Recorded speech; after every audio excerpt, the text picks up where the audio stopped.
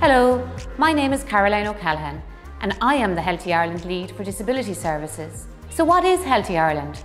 Healthy Ireland is about improving the health and well-being of every person living in this country by increasing the number of people who are living well at all stages of life and creating an environment where everyone plays a part. What we mean by this is the responsibility is everyone's, not just the HSE. It's across all government departments and communities. It's you and it's me. How are we going to do this?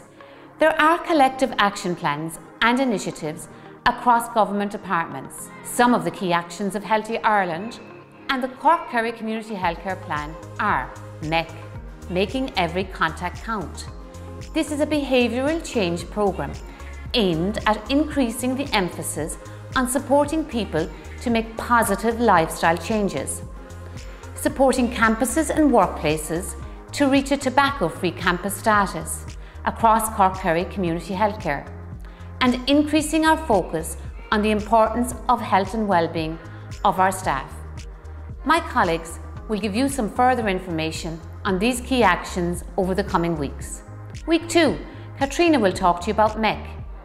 Week 3, Niamh will introduce tobacco-free campus policy. And in week 4, Anne-Marie will talk to you about the importance of staff health and well-being. Thank you for listening and stay tuned for the next 3 weeks.